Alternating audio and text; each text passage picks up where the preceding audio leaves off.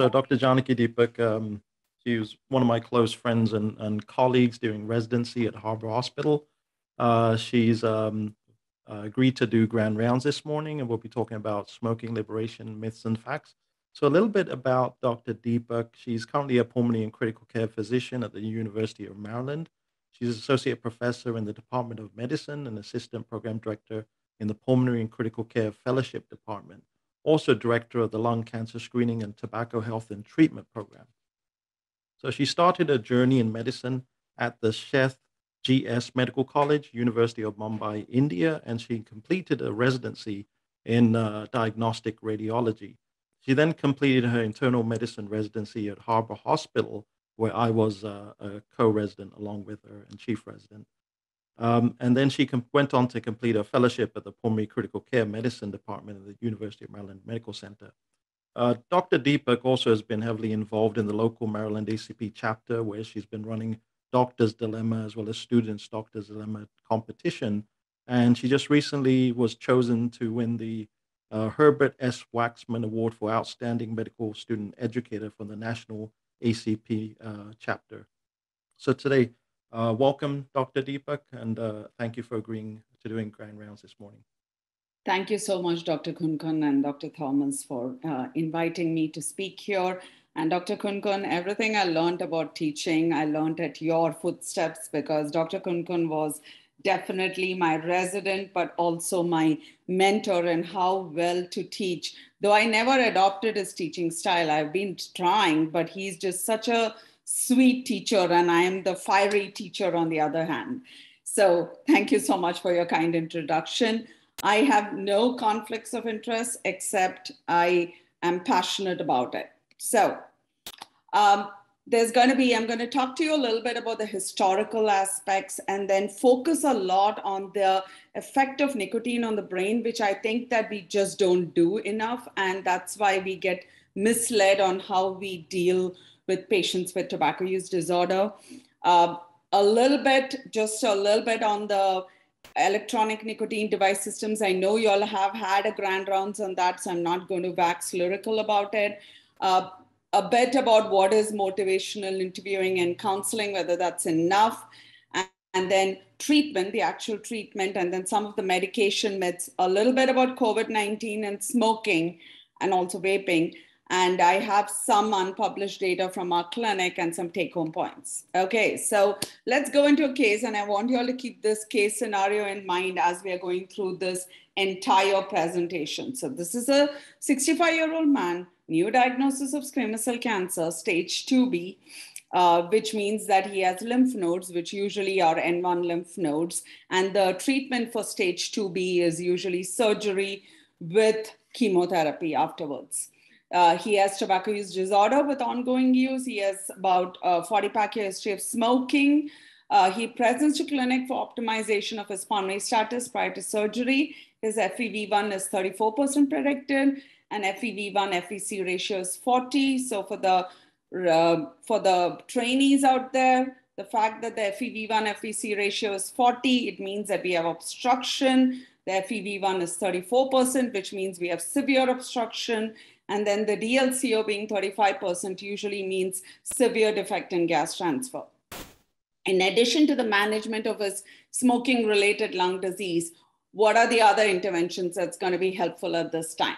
Discussing with the patient about setting a quit date for stopping smoking. And I want you all to all truly write down your things in chat so that, you know, it's not about commitment or getting something wrong. It's about how you feel about it, and hopefully I can change your mind about it. Motivational interviewing and referral to tobacco counseling. Offering the patient nicotine patch or Varniclin, which is called Chantix, and there is Epo-Varniclin, which is again generic form of Varniclin from Canada, and discuss with the patient about tobacco addiction and prescribe controller, which could be any of those, patch, Varniclin, or bupropion, and a reliever medication. So I'll give you all like a couple of seconds to kind of commit to something on chat, and then we'll move ahead. So I'm hoping to see some chat messages pop up. One person has braved it. Come on. 2, Awesome. Awesome. Let's get to 10. Come on, we can do this. It's early morning. We got our coffee. We can do this. Yeah, in case people didn't tell you, I'm also very energetic. So if I'm over energetic, I apologize. Got it, 6, 7. Let's do it. Let's do it. We've not even reached, we've reached about what, 10% now? Yeah, more than 10%. Let's get to 10 and then we'll move. No, okay, that's it. 7, okay. So hopefully people will take their time and do it. So let's go to the history. It's fascinating how actually we are in today's situation. So how did it start? There were traces of nicotine discovered in Mayan flask dating more than 1,000 years BC. Nicotine, tobacco, as we know it now, actually came from the Native Americans or the American Indians, and they used it. As you can see, they're waxing lyrical about how good medicine it is, and this is in 1590. So what happened is when Columbus discovered America, he also took these tobacco leaves and spread it everywhere in Europe. Europe never had it before that. And then that's how it actually went to Europe. So it's a very interesting journey if you see how tobacco went from the Americas to everywhere else.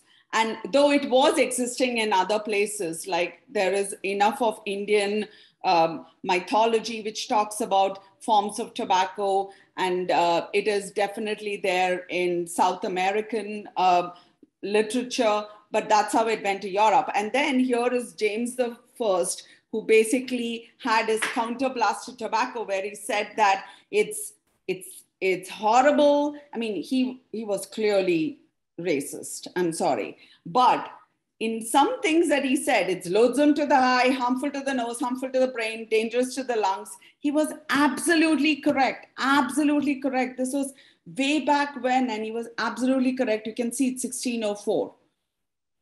But we have still not realized it, unfortunately. So tobacco is a name for the plants of the Nicotina family or the nightshade family. It's actually a pesticide, in case you all don't know.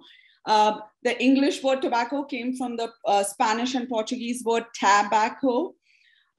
It's also used, it's manufactured from tobacco leaves, cigars, cigarettes, e-cigarettes, vaping devices, hookah, snuff, pipe, chewing tobacco. And in 1560, Jean Nicot, the French ambassador to Portugal, brought it to England and France from Columbus. And as you can see, it was Nicot, and a lot of the nicotine comes from there too. So this is our public enemy number 1, Philip Morris International, who has this beautiful diagram on how it gets blended to the best product in the world. Political influences, a lot of it. So let's think about what we've done. So in 1612, Englishman and husband of Pocahontas, all of you who have kids have hopefully seen Pocahontas, planted the West Indian tobacco in Jamestown. And in 1617, when there was a, the new governor came there, he said, everything else is bad, but the signs of success is everywhere there's tobacco. And then to the colonists, it became a legal currency in Maryland and Virginia. So we are very much culprits in this. And this led to the growth of 7 to 35% of Chesapeake region's enslaved population. So there is a big backdrop to this, and it's very sad. Reports of cancers been there for quite some time. I just love all these old diagrams. It's beautiful to see these journals. And then they talked about lung cancer. Morgagni of Morgagni's hernia talked about lung cancer quite some time ago. Okay, so what did we do? We did a lot of fake news. We said it cures asthma. Okay, we said doctors smoke cigarettes, there's scientific effects and it's best for you. And dentists said it's good for you. And everyone said it's good for you. And then we tell now our patients that it's not good for you. So no wonder they don't want to believe us. Oh my God, I forgot that I'd done this, sorry. And then we did not spare our soldiers. We gave it to them and we said, what you need, General John Pershing said, what you need to win the war is a cigarette in every soldier's hand. And there it was, cigarette in every soldier's hand. And then the Marlboro Man, who all of you know about, but guess what? He never, ever smoked. He died, I think 2 years ago. He was 89 years old. He never smoked. So there have been enough things. Thankfully, in 1964, there was a Surgeon General report said that this is really bad.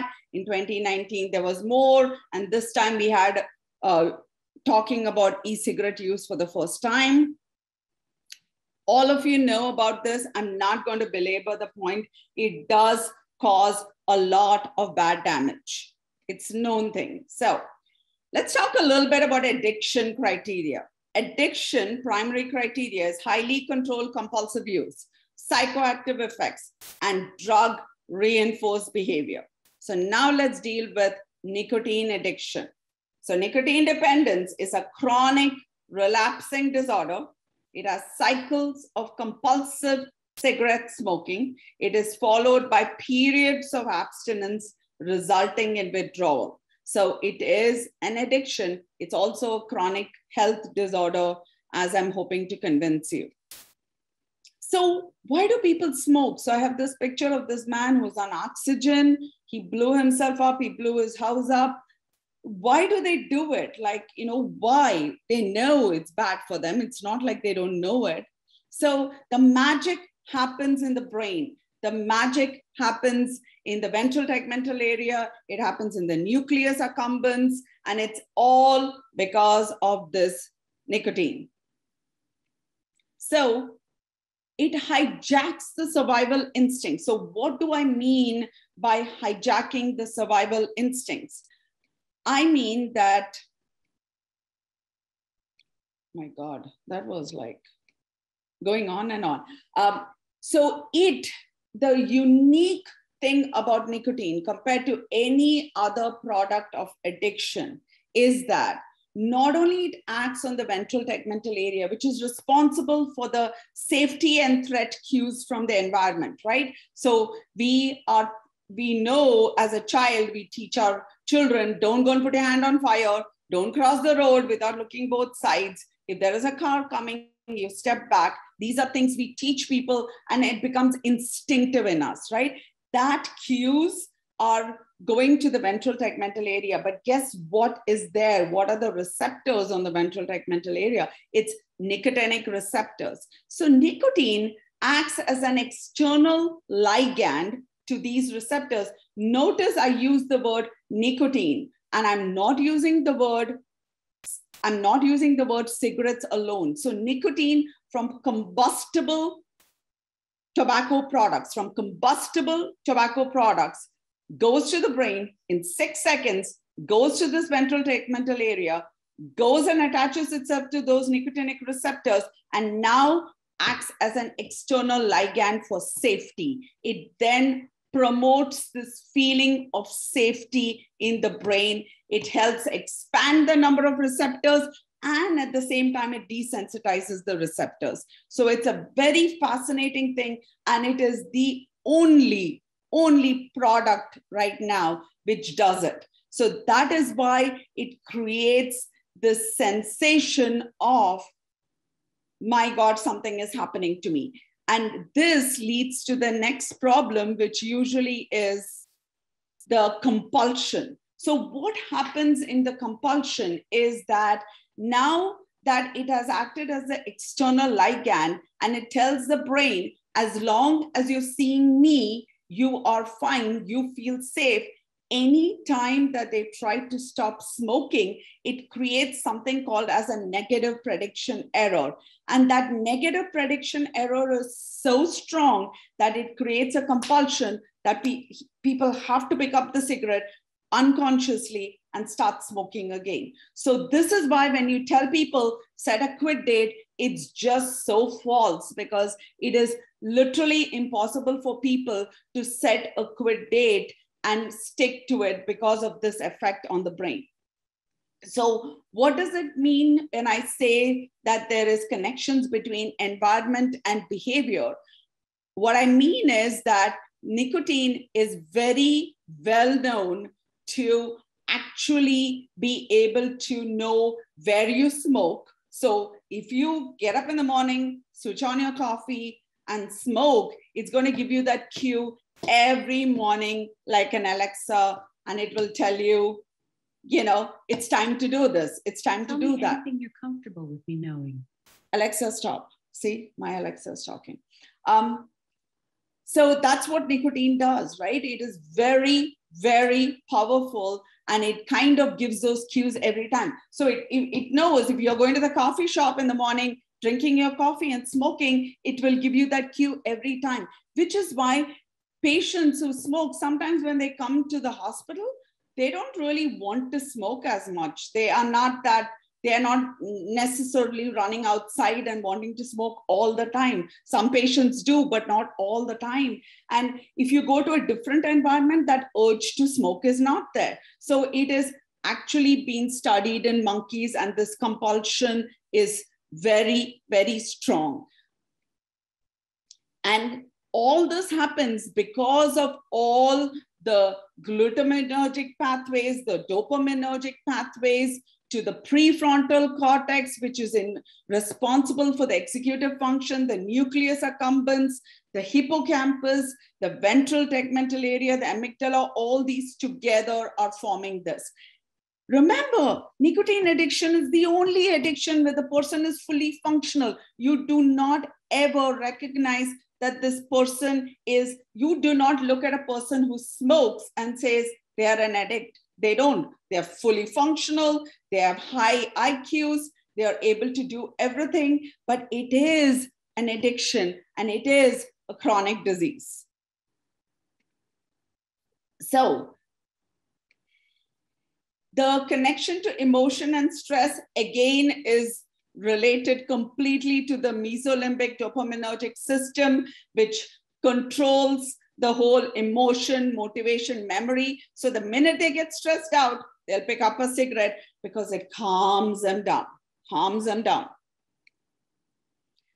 So the cigarette is a highly engineered nicotine delivery device system, and actually so is the electronic nicotine device systems. So this treatise from William Dunn from Phillips Morris clearly said that the nicotine, the puff of smoke, is the vehicle of nicotine. It is dispensing nicotine, and smoke, beyond question, is the most optimized vehicle of nicotine, and the cigarette is the most optimized dispenser of smoke. So how did this happen? It happened when he tried to tell them that, hey, nicotine causes addiction. And they said, so be it. If it makes them smoke more, this is the best thing in the world. So he discovered long time back, and he wrote a book long time back about the fact that what we are doing and what we are delivering is nicotine. So what is there in a cigarette? I have the anatomy of the cigarette. So there is nicotine, there is menthol, targeting the Black population. There are ventilated filters. There are sugars and aldehydes, which is why it doesn't taste as bitter as it should. There are organic salts. There are nitrosamines, and there is ammonia. Ammonia is key because ammonia is responsible for converting nicotine to a highly alkaline form, which then goes easily through the alveolar capillary membrane and goes to the brain real quick. So this is more on the anatomy of the cigarette, and you can also see it has many other products which it should not have. And then addiction, it's not just an addiction, and that is the problem in how we deal with it. We never ask our patients with hypertension and diabetes that, should we treat you? Or are you ready to quit hypertension or quit diabetes? That's not how we talk about it. We say, here are what you need to do to take care of your high blood pressure and diabetes. So that is how we need to start approaching smoking or nicotine use, because it is a chronic disease. And why is it a chronic disease? This is why it's a chronic disease, because smoking cues, stress results in craving. You smoke, there's a nicotine spike. There are activated nicotine acetylcholine receptors. but immediately they're also desensitized. Then it creates an acute tolerance. Then it creates reduced levels of dopamines. Then it causes withdrawal symptoms. Then it increases craving. And then this goes on and on and on. And as you can see, these activated receptors also cause neural plasticity. They cause conditional learning. They release dopamine. And the most fascinating part of this is if your parents smoked, and if a child is exposed to parents who smoke, they release something called as delta phos-B, which is a nanoparticle, which makes the neural pathways start in the brain as a child, which then makes them much more prone to getting into nicotine addiction. In addition, all these pathways, neural pathways that are created by nicotine addiction do not go down, doesn't decrease the number of receptors, none of them decrease, even if you stop smoking. And you know that 10 times increase in nicotine receptors happens usually within 10 days. So it's kind of scary what nicotine does. And these are the long-term changes it does: nerve connections, density, increased sensitivity of the receptors. It desensitizes them, and it increases the sensitivity in the sense that much more nicotine is required now to make them give the dopamine. And it changes gene expression, which is what is responsible for some people being able to quit more easily than the others. So here are our myths. Quit date. Come back when you're ready. Today, you're not ready to talk about it, but come back. Next time, we'll talk about it. Nicotine replacement therapy, that is a patch or gum or lozenge or inhaler or nasal spray, cannot be used while smoking.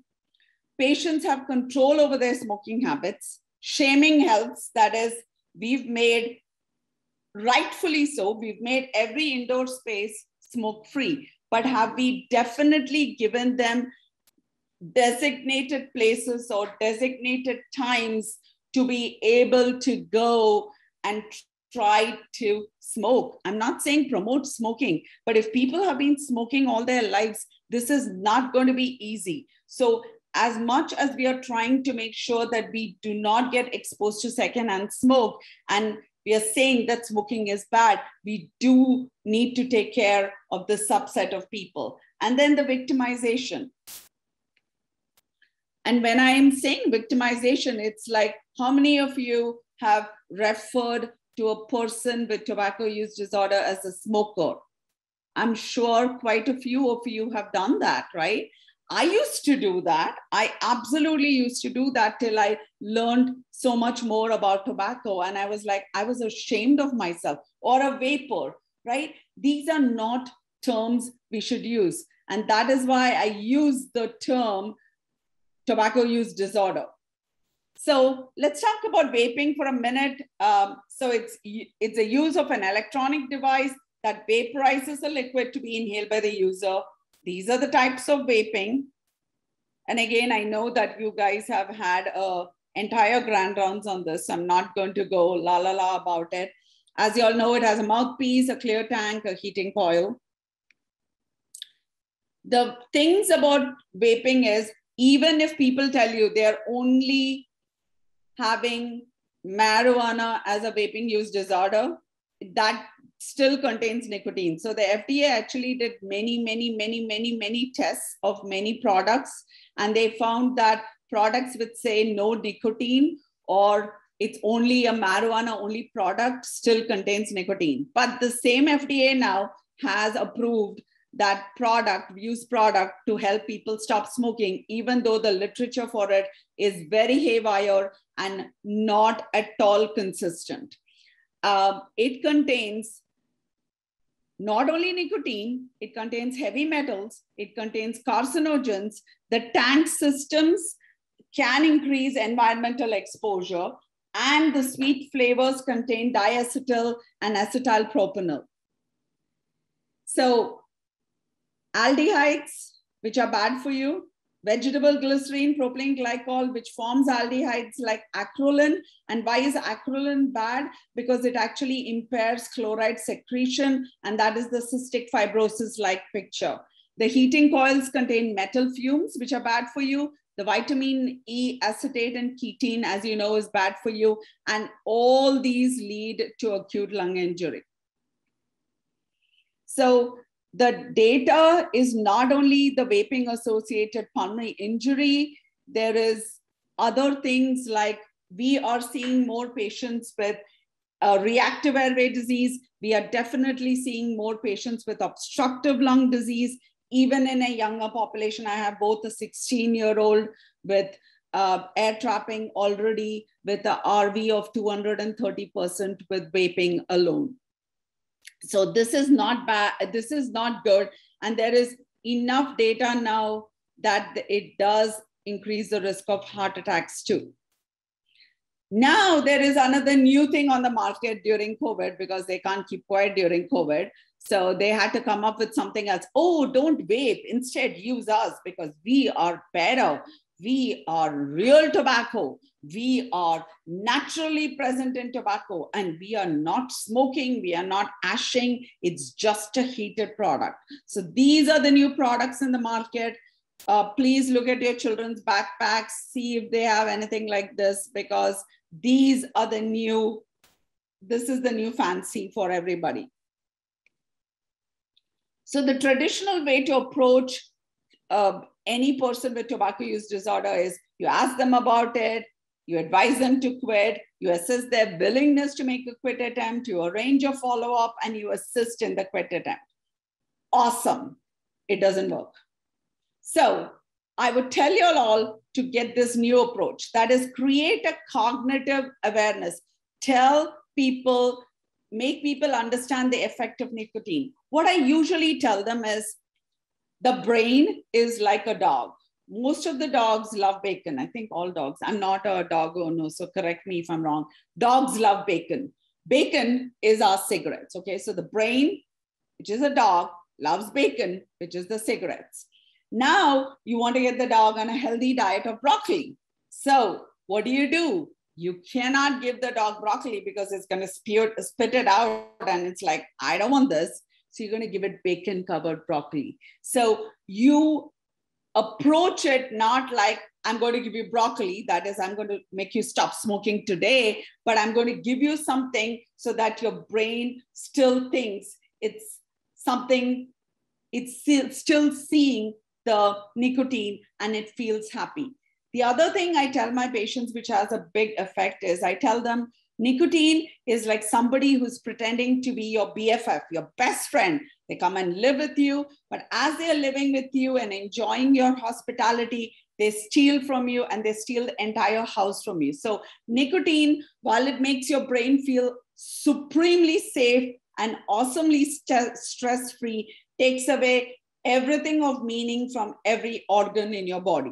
So that's what I tell them, and I try to make them understand. I spend quite some time talking about the biology of nicotine and the hijacking the survival instincts. Correct their tendency to sabotage, take baby steps, anticipate escape, offer questions instead of answers, and then everybody has a different style, so tend to their style, and aggressively control their compulsion to smoke, aggressively. Okay. I apologize for all these. I should have taken them out. I thought I'd taken it out, but clearly I didn't. Okay, so they have this disordered motivation and compulsion, that is ambivalence. They're hesitant. I desperately want to quit smoking, but not today, not now. You know, Thanksgiving is coming. Let's do it after Thanksgiving. I'm just too stressed out with Thanksgiving. I've got to, you know, make the turkey and everything. It's going to be terrible. So I don't want to do it now. And then there is this two-headed llama, right? And I love this cartoon which says, what fits your busy schedule better, exercising or being dead, right? But that doesn't work, right? So they're going to tell you, Doc, I stopped smoking, but then I wanted to test myself. So I went and got myself one cigarette to see if I could still do it. but then I ended up going and buying a pack of cigarettes. So they're going to do this to themselves. They're going to find escape. They're going to tell you multiple barriers, and they always have a low-grade panic, and they're going to sabotage themselves. They're going to do this again and again and again. The other thing you have to remember, and I talk to people about it a lot, is the Odysseus effect, which is very classic with nicotine. And for those of you who know Greek mythology, Odysseus was a person who thought he could do everything. He was his own person. He was told not to respond to the siren's call because he would be dead. But he said, I won't be dead because I'm going to be attached to the mast right there. And nothing is going to happen to me. But all of you who have read Greek mythology, which is not me, I read the Odysseus effect, but that said, know that bad things came to Odysseus. So that is what nicotine does. It makes you do rash things which you know are bad for you. So it's very strong in them. So you have to talk to your patients about it.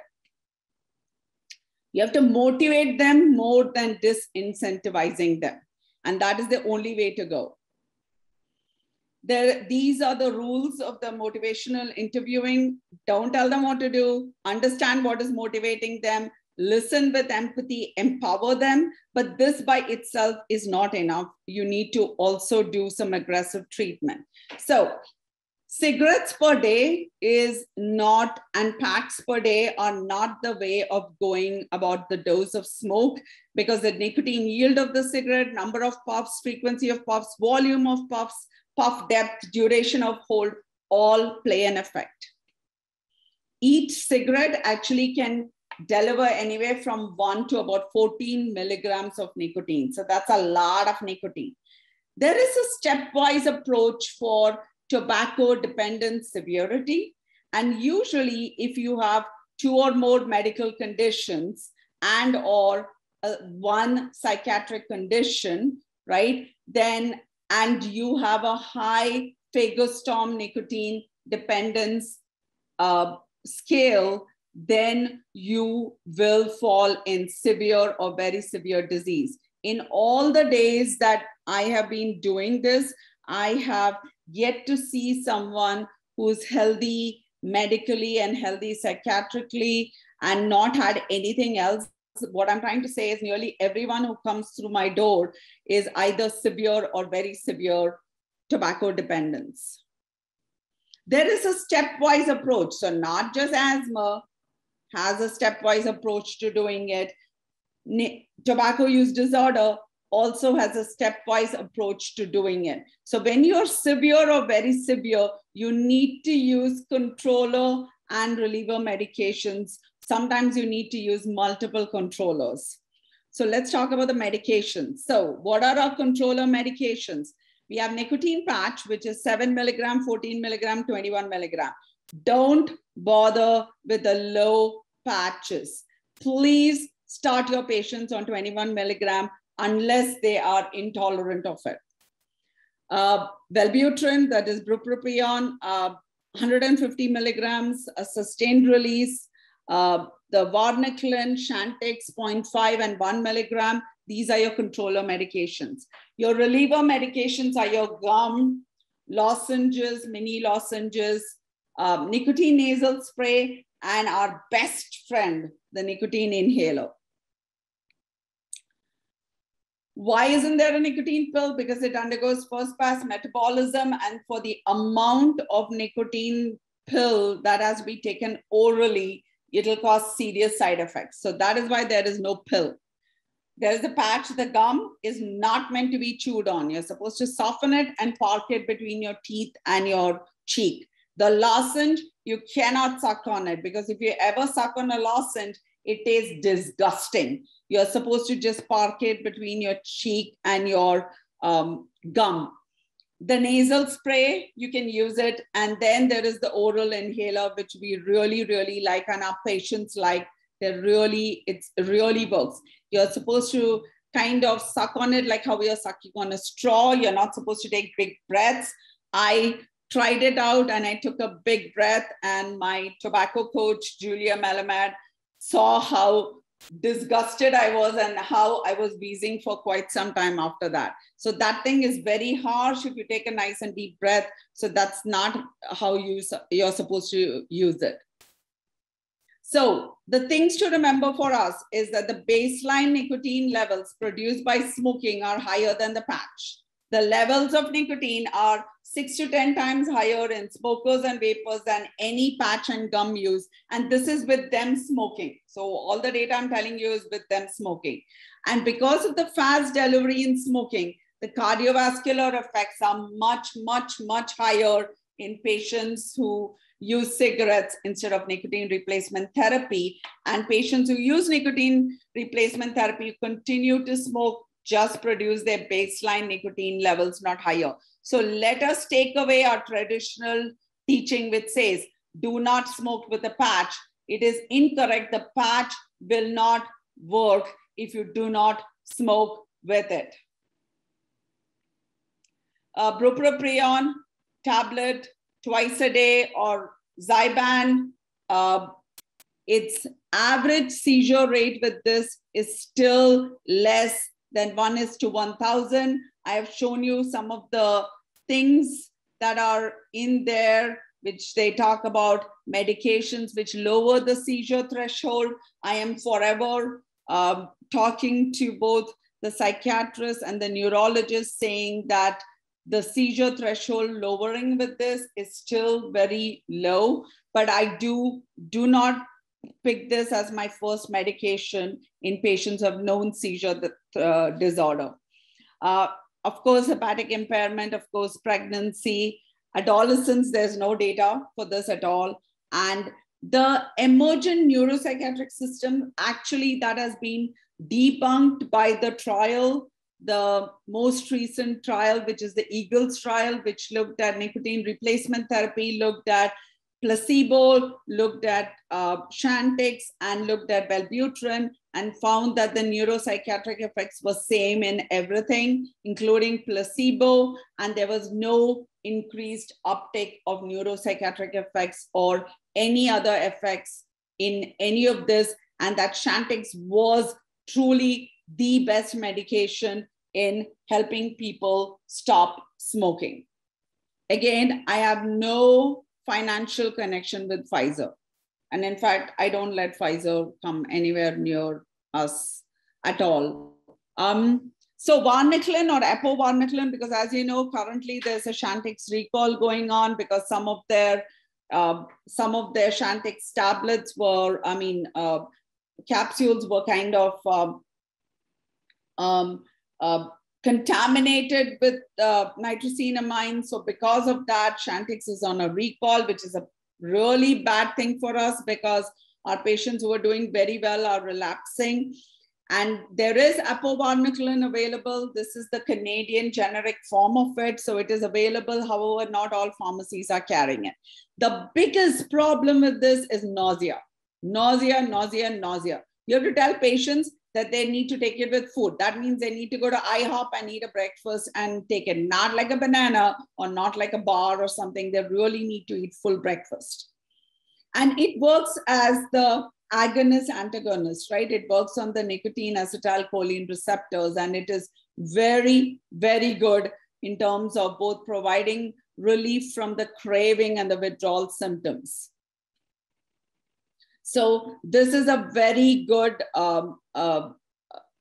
update on looking at all the medications. You can see here the bupropion, the nicotine gum, the nicotine inhaler, Varniclin, and you can see that clearly Varniclin is really, really good in getting people for abstinence rates. So is the nicotine nasal spray. The nicotine patch for 6 to 14 weeks also works very well, and the nicotine inhaler. But clearly, Varniclin takes the best thing. We really don't use clonidine or nortriptyline. And you can see that if you use the patch with other reliever medications, it really has one of the best effects. Patch, we use even Varniclin with other medications. That was not studied here. So our clinic, it's funded through the state grant, thanks to the Center of Tobacco Prevention and Control. It is a visit with a lung doctor, me, and a tobacco coach, Julia Malamad, who I think is on the call, and our nurse practitioner currently, who also runs a lung cancer screening. We discuss about the good, bad, and ugly of our tobacco journey. We assess the severity of tobacco dependence. We do patient-directed treatment methods, and we continue support with the tobacco coach, and we use controller and reliever medications. So here is a small summary of the patients we are seeing. Older patients, as you can see, for older patients 65 plus is not our major group. Our major group is actually 45 to 64. Predominantly Black population, predominantly from the lower socioeconomic status. And that is their insurance mix. A lot of different comorbidities that we are seeing here. We started this is data from 2019 to July 2021. So patients who had less than 170 days follow-up and patients who had more than 170-day follow-ups, you can see that we have managed to get people to get abstinent and quit and cutting down, which is important for us. And same here. And I will show you the rates of being more abstinent, which happens with compliance of medications. We have this scale system where we look at what action stage of tobacco dependence they are in. The positive or the neutral forms are if they're accepting, they're acting on direction, they have early abstinence, they're changing their routine or self-directed abstinence, and the negative ones are right here. And as you can see here, what happens is that when they have compliance with their medications, whether it's partial compliance or complete compliance, then they are much more likely to cut down or be abstinent. Let me shift gears to COVID for a second. Higher smoking in the progression group with COVID than the recovery group. Higher case fatality rates in males and females. And this is data from China, which is thought to be related to smoking. And basically higher rates of COVID in men in Italy, Spain, and China were thought to be because of smoking. And they are much more likely to contract other respiratory infections. Here is why, because this is a non-smoker, and here is how we look in terms of our mucociliary clearance and our permeability and our ability to have lower spread of viruses and effective immunity. Clearly, you can see that what happens with COVID and with smoking is that it produces more ACE2. So there's impaired mucociliary clearance, more ACE2 receptors, leading to the cytokine storm. So I think I have told you a lot about nicotine and its effect on the brain. I've told you that ENDS is the old epidemic because we now have more heated tobacco products. We need to stop shaming and start healing. It is an important part of what we need to do. It is not cessation, because cessation means it's a one-sided effect. That means only your patient is supposed to take an effort. You, as a provider, do not need to take an effort. So it is treatment, it's a liberation. The treatments are mostly safe and can be used for extended periods, and I'm happy to take questions on it. Typically, we use Chantix for at least 3 months and up to 6 months, and nicotine patches, we've used it much longer than that. Higher severity definitely requires a step-up therapy, and nicotine use possibly increases the risk of COVID-19 intensity. And also, what I did not share with you is some of the vaping data, which also does that. So that is our clinic. That's our website. You can click on the website and you'll be able to find us. Tobacco coach, Julia Malamad, who has been there with me from the inception and who is really the backbone of this program. Our patients love her, talking to her. We provide medication assistance. So we have nicotine patches and other nicotine replacement therapy, thanks to the grant that we are able to give them. Not nicotine inhaler because it's a prescription medication, but we also connect them to things like the Pfizer program, which allows nicotine inhalers to be given to them free of cost, depending on their income. We do virtual and text coaching and education. The follow-up visits are usually 8 to 12 weeks. And I would like us all to think about stopping smoking more in this manner, in a more positive manner than in the negative plaid ads, plaid shirt ads, or horribly wrinkled women and things like that. So that's all I got. So I'm going to stop sharing now.